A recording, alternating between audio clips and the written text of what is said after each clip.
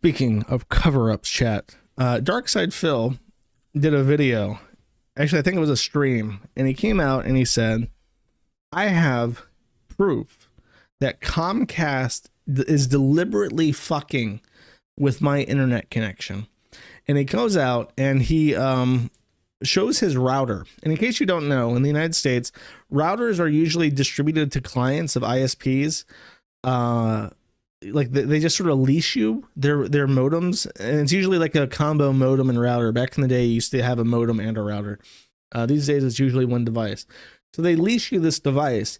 However, what you don't know is that these devices, when you get them from the ISP directly, are usually their custom firmware, and they can control those devices remotely. It's really scary, which is why there's things like I think it's called Tomato Router that is like it's sort of like an open source firmware for routers, and they like support every device ever made. So it's like they can completely and totally control these devices they lease to you. And so he's checking his router because he's having all these issues, and he's finding out that there's like parental controls on that like block any page that contains Twitter or Phil or DSP, or like the DNS is blocking these certain sites. And then IP is related to Xbox and stuff are being blocked. So like his connection's going off and he doesn't know why, and his streams are going down and he doesn't know why. And then he has the conscious mind to watch his router and refresh it when this happens. And he discovered that there is someone remotely accessing his router from Comcast, deliberately fucking with him, blocking IP addresses and using DNS resolvers to make it so he can't access certain sites at random. And then they just undo it, and there's no logging, and there's no way to figure this out unless you catch them in the act. So he discovered this, reported on it, and then the guy joins the fucking website, the Kiwi Farms, and posts Comcast dashboard information showing that this person using the website in the DSP board has access to the Comcast account profile for DSP.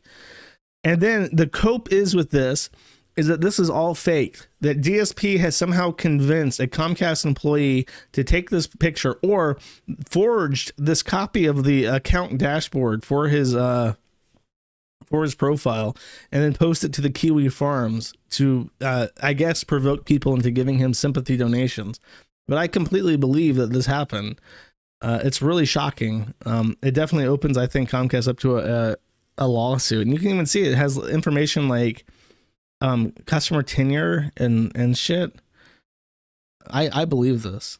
I really do believe this. Even like, yeah, I think this is legit, but we'll see.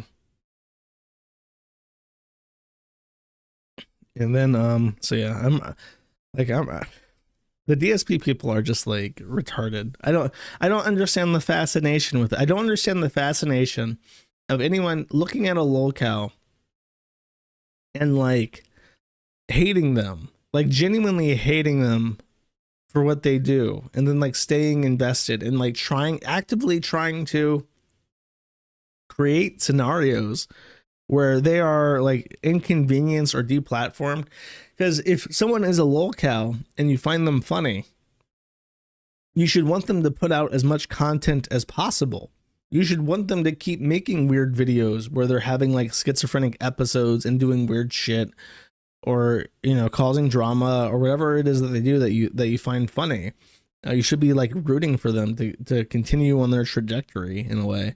But with the DSP people, they really want to like get him to kill himself. They want him to be destitute. They say it's for his own good. They cope about it in the same way that the Wings of Redemption people do. No, we just got to get Jordy to get a real job. We got to get DSP to get a real job. He should be working at Staples.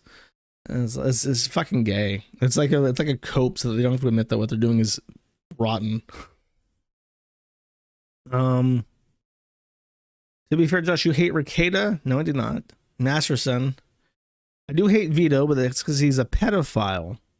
Like, Dick is scummy and Vito is sexually attracted to children. I don't want to like ruin him. Like, tee-hee, I've undone your business, Vito. Tee-hee, now you can't make YouTube videos. Tee-hee.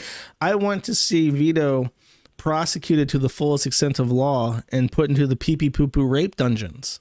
I'm not like, I'm rooting against him in a very direct way. Not like, I'm not posting about him every day thinking like, Vito's last thing is so bad.